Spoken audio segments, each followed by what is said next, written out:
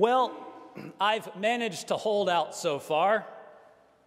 Though the pressure around me is great, and though it often results in baffled, amused, or even mildly annoyed friends, I'm sticking it out with my pre-iPhone cellular device. It takes a little longer to type text messages, and it means I have to print out directions before I go new places, but on the whole, I think it's worth it to help reduce the amount of time I'm staring at a screen every day. One of the curious features that goes along with this incongruity between my phone and most other phones is that occasionally I'll get a text message which comes through on my phone with the words enhanced message not translated. Enhanced message not translated. Needless to say, I'm always very intrigued what this enhanced message might be. When I inquire of the sender, usually it's nothing more than some contact information or other that they're trying to forward to me. And so they kindly type out the number manually and send it back. But I was thinking the other day that when I got one of these default error message on my phone, that this message is not a bad summary of the phenomenon that the church has often referred to as Low Sunday. Low Sunday, the Sunday after Easter, when attendance numbers in the parish register usually take a sharp dive from the Sunday before. After the joyfully exuberant celebration of last Sunday, the music, the flowers, the pastel coats and ties, the white hats, the Easter eggs, and on, it might seem like a bit of a downer that there's not quite the same excitement 8 days later. It might seem like that wondrously enhanced message, the shocking and earth-transforming news that Christ is risen, didn't quite get translated for everyone who turned up last week. Now, don't misunderstand me. The message was loud and clear. Our liturgy exulted in it. Our hymns joyfully sang it, and our rector proclaimed it with clarity and power. It's just that the message itself is so wondrously strange and so strangely wonderful that even we who have come back for more a week later might not quite be so sure that we understand everything we heard in the Easter news. In that enhanced message. We're not sure everything got translated. Our gospel lesson for today fits this tone.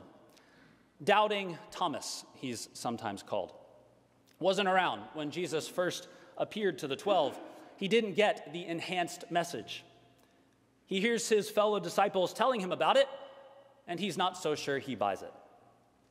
Now, Thomas's character development has had an interesting trajectory throughout John's gospel. We hear about Thomas 3 times in John's gospel.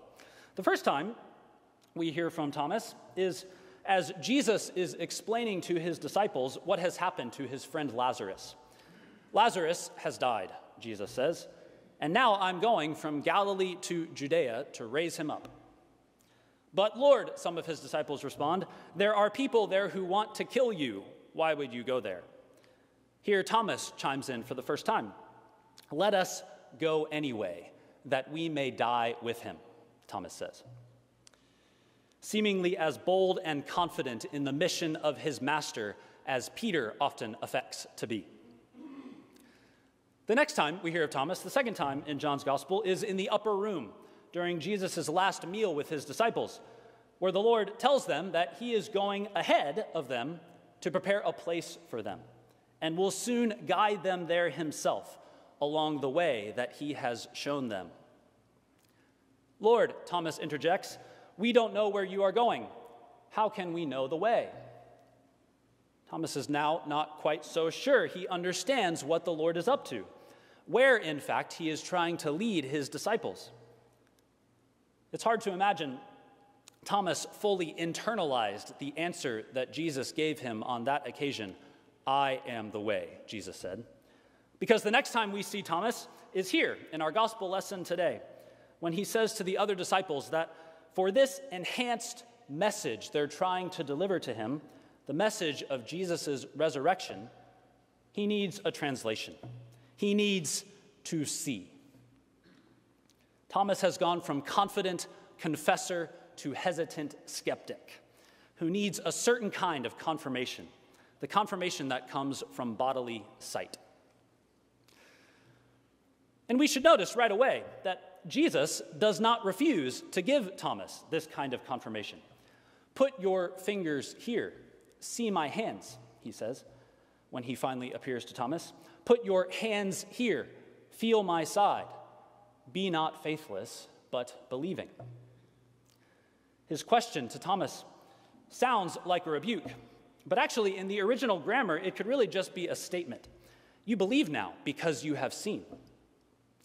Jesus, of course, wanted to reveal himself visibly to his disciples. He wanted them to go tell other people all around the world what they had seen. That's why John wrote his gospel, as he tells us, "These things have been written that you might believe." That's why the apostles went to the ends of the earth with this message on their lips. But what Jesus says next tells us that the kind of sight that Thomas wanted, visible confirmation with his ocular senses, was only a prelude to something much deeper. Many people had seen the Lord, after all, with their bodily eyes, and yet had not received him as the full and final revelation of Almighty God that he is. The Pharisees and scribes had talked with him. The people that followed him had seen his works, his healing and feeding and teaching and forgiving, his miracles and his majesty. And yet so many had not believed. And in the end, all but a few turned their back on him. Even after he had risen, when he met with his disciples on the mountain in Galilee, as Matthew tells us, some doubted. Bodily sight, then, was not the end game. What Jesus wanted from Thomas and what Jesus wants from us is faith. It's customary in the modern world to think of faith as a lesser substitute for sight. Seeing is always better, we think. Seeing is believing, they say. But if you can't see it, then you just have to settle for belief. In the modern imagination, faith has a lower degree of certainty to it. If you're not so sure about something, you say, I believe it's the case that such and such. But that's not how the Bible thinks about this. When it comes to the mysteries that God has revealed to human beings, bodily sight is actually the weaker form of knowledge. It's the precursor, the preparation for something deeper and fuller and richer. Seeing is believing, we say, but actually, in this case, believing is seeing. Believing is what gives us true sight. Blessed are those who have not seen and yet have believed. Why is that the case? Well, the translation that Thomas got of the enhanced message, the translation which took the form of bodily sight, is not the only way to receive this enhanced message. In illustration, if you are trying to communicate with someone who only speaks Chinese, and you have never learned a word of that foreign language in your life, then you have two options. You can find a translator, or you can learn Chinese. The first route may be easier, but it's not foolproof. The translator might not be very good, or he might be trying deliberately to mislead you for some reason. And in either case, how would you know? The second route of learning Chinese, it's much harder, clearly, and it takes a lot longer, but it's also far more reliable. And it results in a far greater knowledge and understanding of the person you're trying to talk to, a far deeper relationship, a much fuller communion with them. You don't need a translator anymore because you speak their very language. It's the same with faith and sight. Sight served as the translator for Thomas for something he didn't understand. But sight was only an instrument, only a tool, only a ladder to climb up to something higher. Faith in the resurrection is actually learning the language of the resurrection.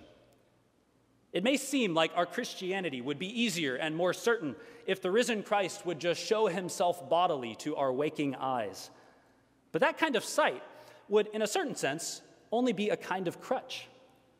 What is much harder, what takes a lot longer, and yet is far more reliable, is faith. Faith means living our entire lives.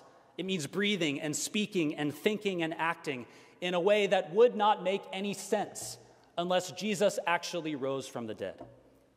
It means staking our lives on this claim, literally.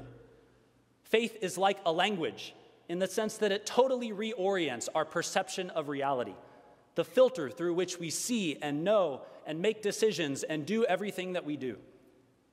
And faith, therefore, more than mere bodily sight, results in a far deeper communion with our Lord. Faith is the assurance of things hoped for, the conviction of things not seen, Hebrews says. We stand on this reality. We entrust ourselves to it. Christ is risen.